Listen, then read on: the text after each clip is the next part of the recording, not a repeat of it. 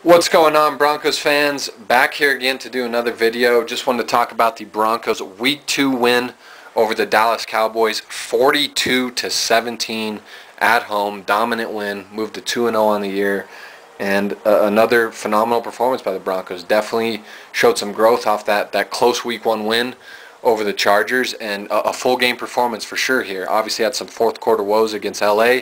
That definitely wasn't the case here. Dominated from start to finish.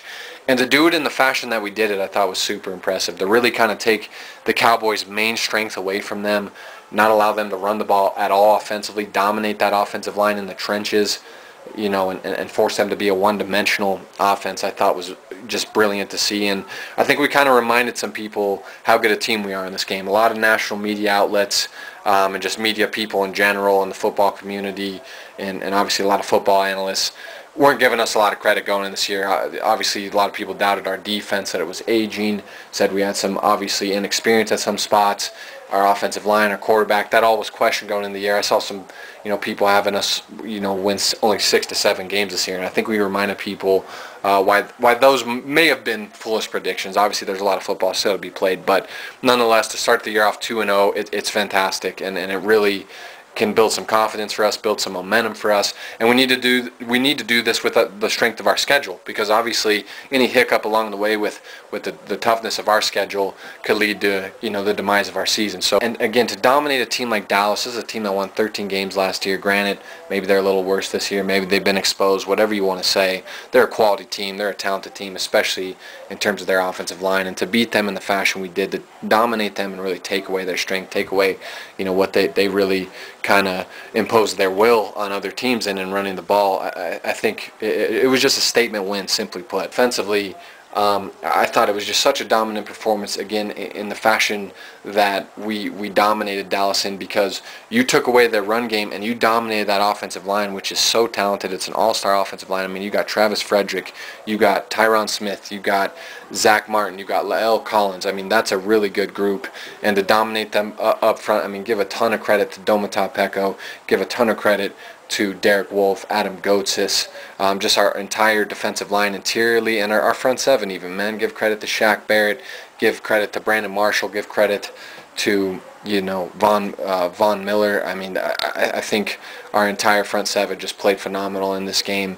And again, our interior defensive line, Peko, Wolfe, Gotsis, all those guys were great, and we shut down Zeke, man. To hold him to 9 yards on 8 carries, the worst game of his career, forced Dak to throw the ball 50 times. I mean, I would love to see Dallas's record when Dak has thrown the ball 50 times. I'm sure he's done that before in his career, not often, but I would love to see what their success rate is when he has to throw the ball that much, and we forced them to be one-dimensional, and then our coverage took over. I mean, we gave up some plays to Dez Bryant, gave up a touchdown to him and Jason Witten, but for the most part, I mean, our coverage was great downfield. You forced 2 interceptions, you get that pick from Chris Harris, and then, of course, you get the cherry on top with Aqib Talib in the red zone. Very predictable, kind of bad decision by Dak Prescott. Predictable throw to throw it behind Dez Bryant. Aqib Talib read it and took it to the house, made a great adjustment to return it. You went upfield right because Dak was trying to cut him off, and just kind of showed that swag that we still have defensively, that confidence we still have defensively. Again, people slept on this defense and still didn't believe we were elite, and I think we showed why we still are in this game. Just an overall dominant performance defensively. Again, gave up some plays to Jason Witten, and I think the tight end position, some teams can expose them, can expose our defense in the middle of the field if they have an elite pass catcher at that position. Jason Witten had a good game against us, but all in all, I mean, dominated this team at pretty much every level from a defensive standpoint, kind of really shut them down offensively, forced 2 turnovers from Dak, shut down Zeke. I mean, we really frustrated him in this game, definitely took him out of the game pretty much. He was a non-factor, and again, you just got to give so much kudos and respect to that defensive line. Again, whether it be Derek Wolfe, Adam Gotsis, Shelby Harris, Domata Peko. I mean, all those guys up front just did a great job really dominating the Cowboys' offensive line in the trenches. And then on the flip side, offensively, Trevor Siemian continues to prove people wrong. Again, I got so much confidence in Trevor. His confidence looks like it's growing every week. 4 touchdowns in this game, had an interception. But I thought, the 2 throws to Sanders, 1 on the run was nice. He had that one other touchdown to Sanders over like 2 or 3 defensive backs in tight coverage. I mean, it was just a great game for him, making some plays on the run as well, showing off his mobility once again, you know, and really just showing why you got to stop down and making plays. But really, I thought offensively, where we dominated this game and what I was impressed by is, once again, the offensive line and the run blocking. Give those guys credit up front. Matt Paradis, Ronald Leary, Garrett Bowles, Menelik Watson. Those guys did a great job in this game of blocking up front, and did a great job of really allowing CJ some gaps to work with, some room to work with. And CJ had a day, man. Had over 100 yards. I believe had a touchdown or 2 in this game. And was phenomenal. And it all started with that offensive line. Again, 2 weeks in a row, you've really done well in the run blocking, showed a vast improvement there on both sides of the football, but especially on the offensive line. But I will say our offensive line still kind of concerns me in terms of the pass protection. You got DeMarcus Lawrence, who goes for 2 sacks against us. Menelik Watson, I thought Donald Stevenson was out there on a couple of the pass protection plays, and Trevor took some shots. You gotta keep him upright more and not allow him to take so many clean shots. And again, it starts on the edges really with Bowles and Menelik Watson. Bowles went down this game with the leg injury. I think he's okay for the most part, nothing serious, but a little scary moment there. But nonetheless, you know, just great performance. DT and Emmanuel making plays on the outside. Again, some beautiful throws from Trevor throughout. Had the pick, but still 4 TDs. Just beautiful performance by the offense. But I like what I see from the Broncos. And now we move on to play Buffalo, at Buffalo in week 3.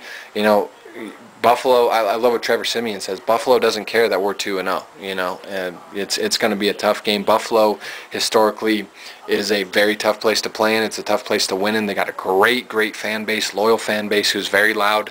And look, this is still a very good defensive team. Got a good defensive line. You know, and offensively, they can really run the ball, man. You know, they got LaShawn McCoy and Mike Tolbert. They got Tyrod Taylor, who is going to, you know, pose more of a threat in terms of running and making plays with his legs than either quarterback we faced in the first 2 games. I know Dak Prescott's mobile, but I don't think he runs it nearly as much as Tyrod Taylor. So this is a test for us, man. They got a great tight end too in Charles Clay, who is someone we definitely need to key in on. Brandon Marshall and our safeties, Justin Simmons, Darian Stewart, got to do a good job against him in coverage. Maybe even throw Bradley Roby on him every now and then. And, you know, this could easily be a trap game. It's a tough place to play in on the road, first game on the road against a team that's 1-1 and really had some battles against the Jets and the Panthers. And their defense really showed, man, they're going to grind you out. And, again, they can really run the ball. Got LaShawn McCoy, got a good tight end in Charles Clay. Tyrod Taylor is one of the most underrated players, I think, in the NFL. And a good defense with a very tough defensive line. So it's going to be a fun game. I think it's going to be a chippy game, physical game, tough game, close game, and hopefully it's one we can win, but easily could be a trap game. So don't sleep on the Bills this week against us, and don't doubt them, man, because I think it's a tough challenge for us. So thanks for watching, guys. Leave me a comment below. What did you think of the game against the Cowboys? What were you most impressed by? And what would you like to see the Broncos improve on going into this week against the Bills? If you like what you've heard, please subscribe to my channel. I'd really appreciate it. And go Broncos in week 3. Peace.